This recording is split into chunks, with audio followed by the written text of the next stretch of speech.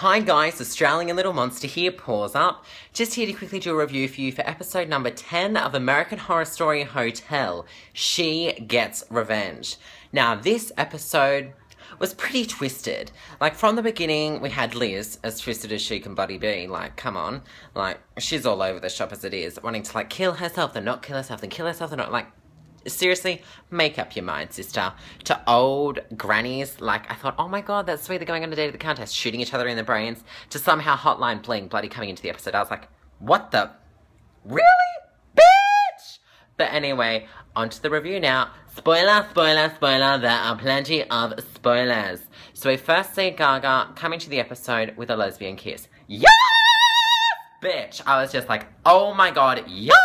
Gaga. So she has a lesbian kiss and sort of flirting with the girl that she met like 100 years ago with like the Italian guy, and they're like kissing, and then they're like on the bed like throwing each other around. I'm like, oh wow, raunchy system. It's like getting real animalistic. I'm like, woo, this is getting spicy.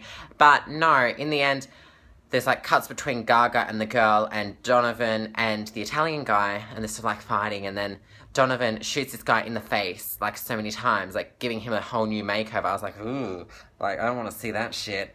All the way to Gaga then shooting the girl in the head because she like pulls out a knife and she's like, oh, I should have killed you selling gun. Like, really, bitch? It's not the 1800s. We've got a bit further than bloody knives, you stupid idiot. And then Gaga just pulls out a gun and it's just like, really? Now who's the little mouse or some shit like that. I'm like, yes, bitch, yes! It's so good. That sounded like I have vocal issues, but I don't. I have a very good vocal range. Anyway, so we then see Gaga later on when she is telling off Alex for not doing her bloody job. Stupid Alex decided to let half of Hollywood and LA, like, children go and eat people and spread that plague of, like, you live forever. And Gaga's like, you have one chance to fix this problem. And I'm just like, yeah, bitch, do your job, honey. You had one bloody job. But no, you had to let half of the elementary school kids and all of California go and start eating each other's neck. Like, seriously? Ugh. So yeah, she assigns her that.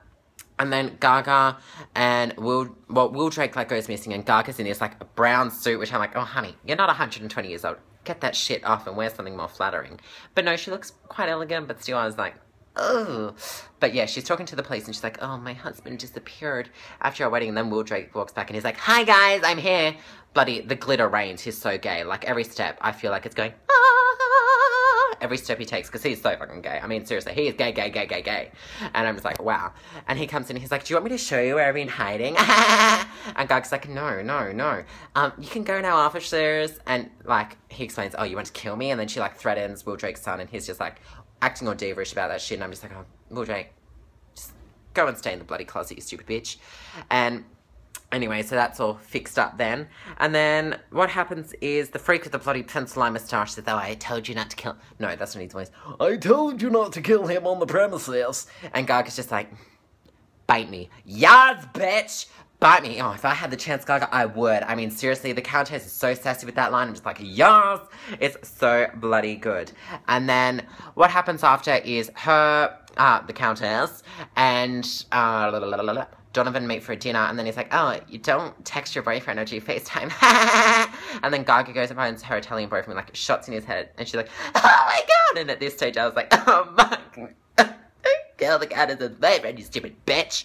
And I'm just like, oh, Donovan, you bitch, you can die now. And then she goes back and she's like, I thought she's gonna kill him, and she's like, all bloody, like, red-eyed, puffy-eyed, like, oh, she looked like a bloody mess. She looked like me when Gaga comes on stage, I'm like, ah! Yeah, she looked like hideous. And then she goes from wanting to kill him to like, oh, what a beautiful creature I've created. Oh, I'm so proud of you. And I'm just like, you twisted bitch. And then it ends, and then he's like going on, oh, I wanted to be set free. Bitch, go to the Monster Ball if you want to be set free. You will all be set free if you follow the glitter away. Did you not know anything, Donovan, as gay man? I mean, seriously, come on, get your shit together. And then it ends with Hotline Bling and Liz and Iris coming in with guns, shooting at who we presume is the Countess. And I'm like, what the fuck is the Countess dead? Is the Countess dead? Is the Countess dead? Oh my god, the Countess cannot be dead. But according to the previews for next year's episode now, it doesn't look like she is, which is good. So I quickly just want to say a quick shout out as well to my friend Cat Loves Gaga, who's been supporting my channel. Pause up. Thank you so much for that. And I will see you in 2016, bitches, because that's it. It's Christmas, and then New Year's Eve, and then we're going into what is going to be the biggest year of Gaga ever. Yes!